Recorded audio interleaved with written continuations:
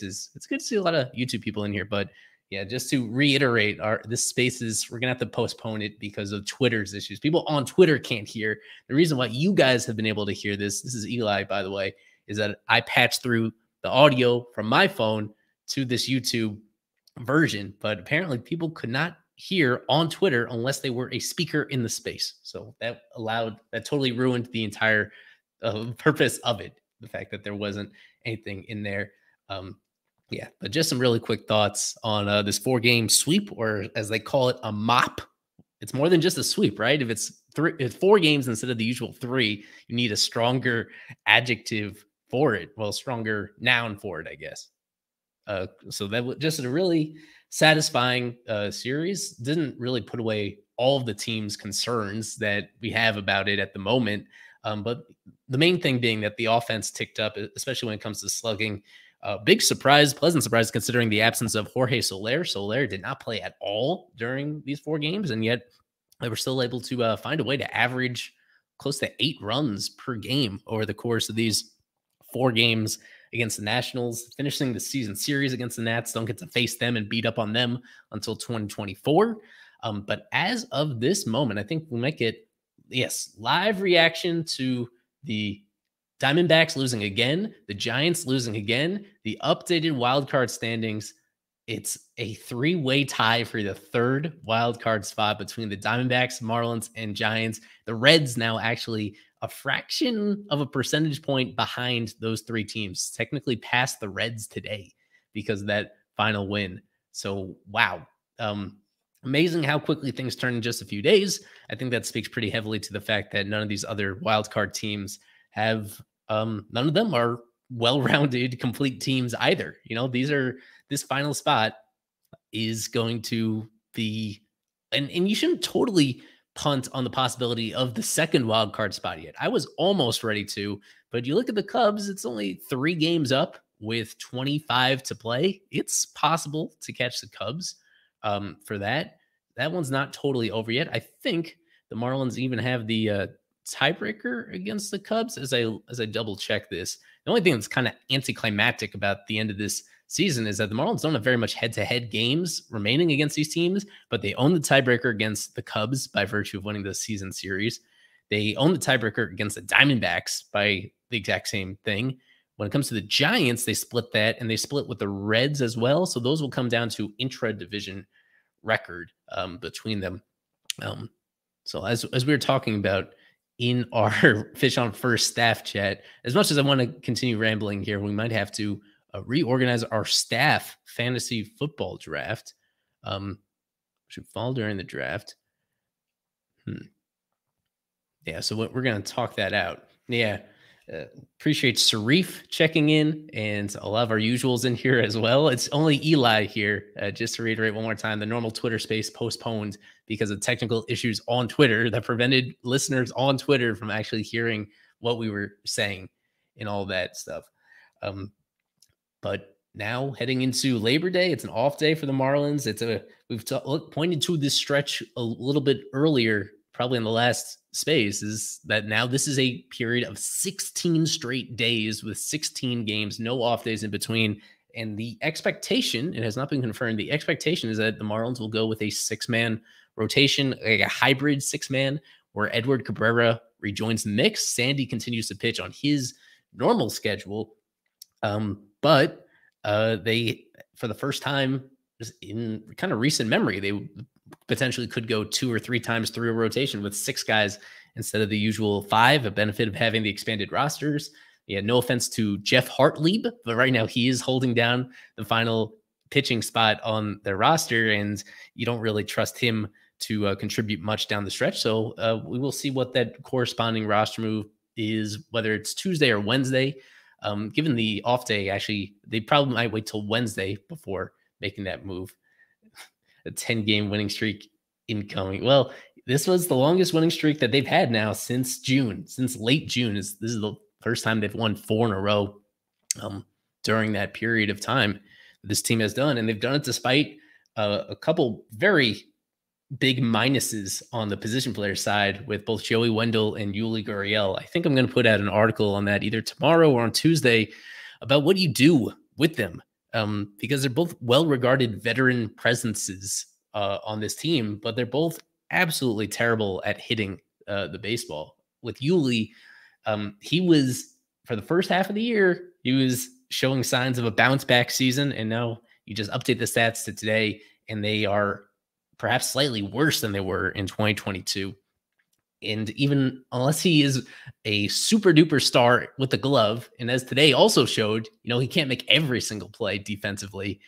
It's it's really just hard to find situations to put him on the field and expect positive contributions here. It's such a small role with Josh Bell playing every day. As long as Jorge Soler is past the concern with his hip issue, then between those two, man, there's just not many plate appearances that you'd want Yuli to ever take at any point for this team. And then with Wendell, he is still the best defensive shortstop on this roster. I've reiterated again and again that Xavier Edwards just is not a shortstop. He's just not a possibility there. So if you're not going to play Wendell, it means splitting Hampson and Birdie at that position. And I think that is probably what the team should be doing moving forward, because Wendell's offensive struggles are even over a bigger sample size than Yuli's.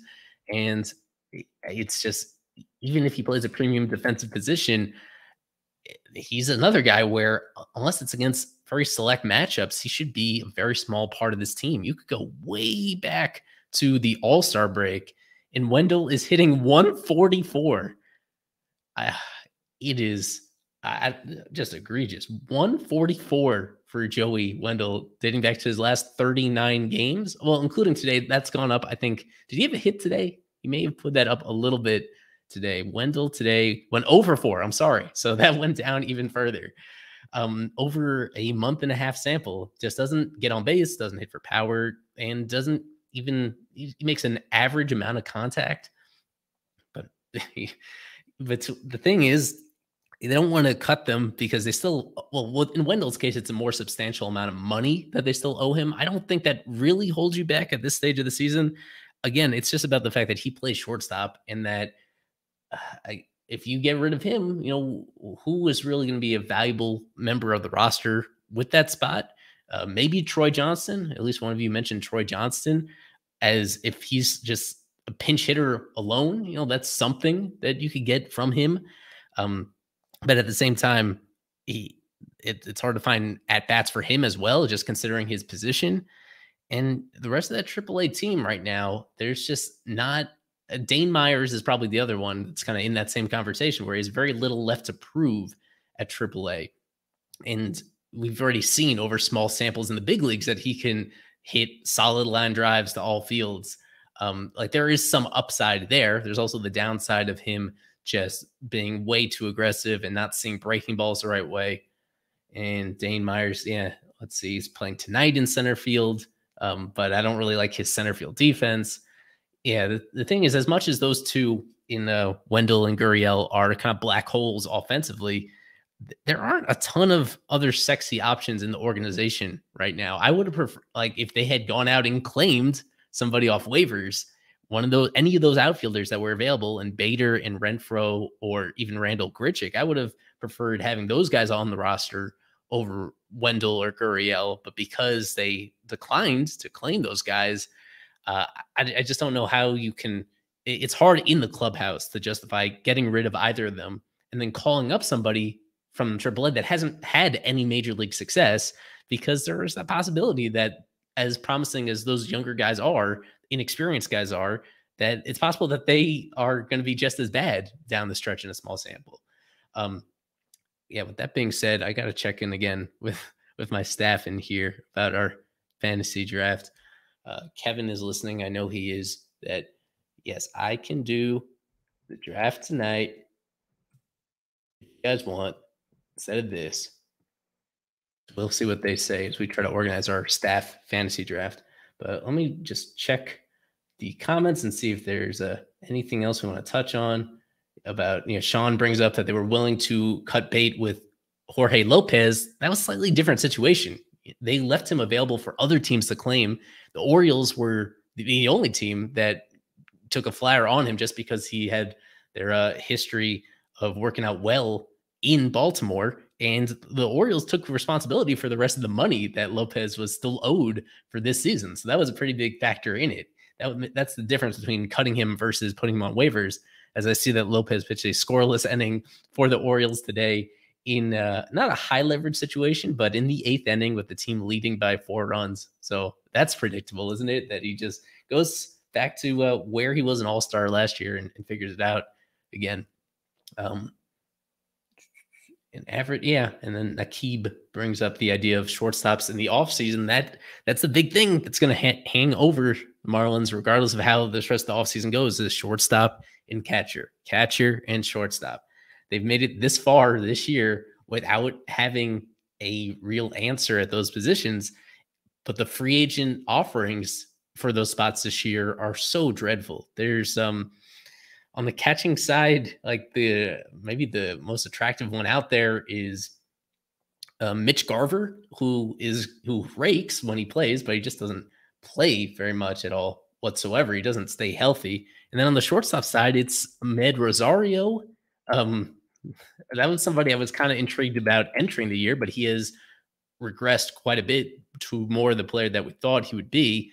Outside of Ahmed Rosario, there's just nothing out there at shortstop free agency. Unless you want to take a flyer on Tim Anderson, unless potentially the White Sox cheap out on Tim Anderson, cut bait on him, and you take him as a reclamation project coming off of this year.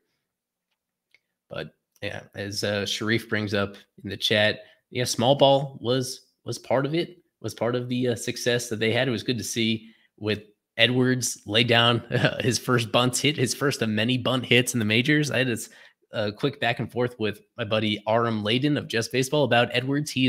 Aram is a pretty big skeptic about Edwards moving forward, mainly because he just does not hit the ball hard at all. He is really far down. He hits his batted ball stats are kind of at the level where you just don't see guys reach the big leagues if they don't have the ability to make super hard contact. But with him, what I point out is that his numbers are kind of brought down a bit by his bunts.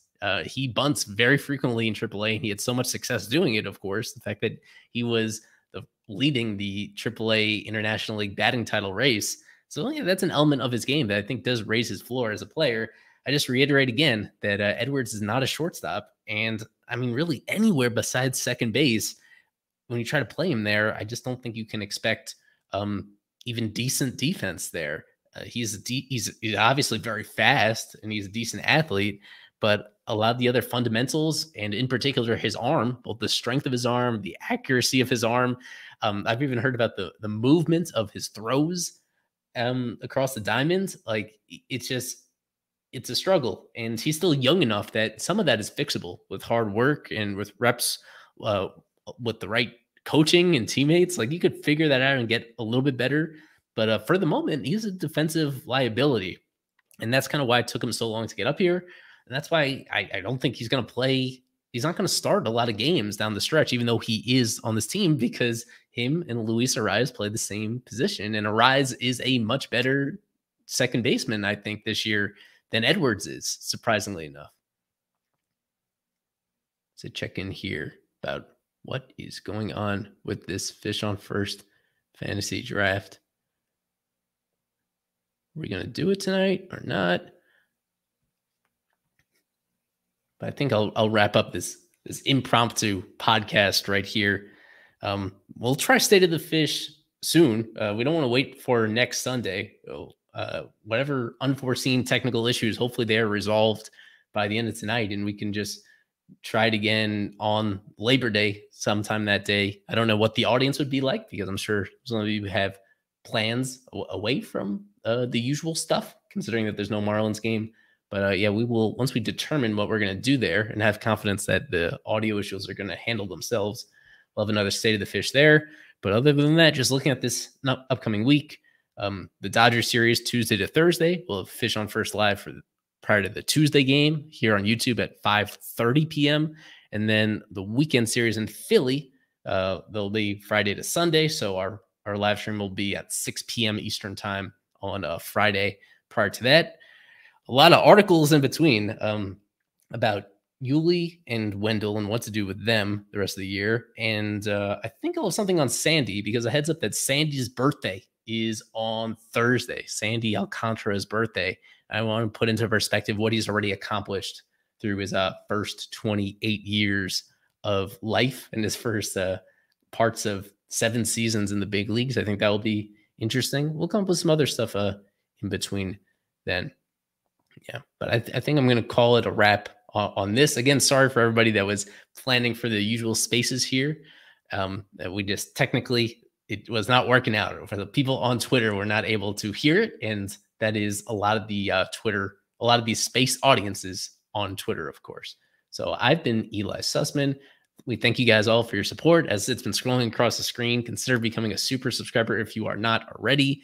It's right up there near the top of the page on fishonfirst.com. Starting at just $3 a month. That is going to be pretty indispensable towards helping us put together the best possible end of season coverage, possible postseason coverage, and of course the off season coverage, which is spicy no matter how the rest of the season finishes. So yeah, I'm going to close this out here, but we should have a regular Twitter space coming up in the next day or two. So I will keep you guys all posted on that one, but we're going to close this one out here. Thanks again for your support. Go Fish.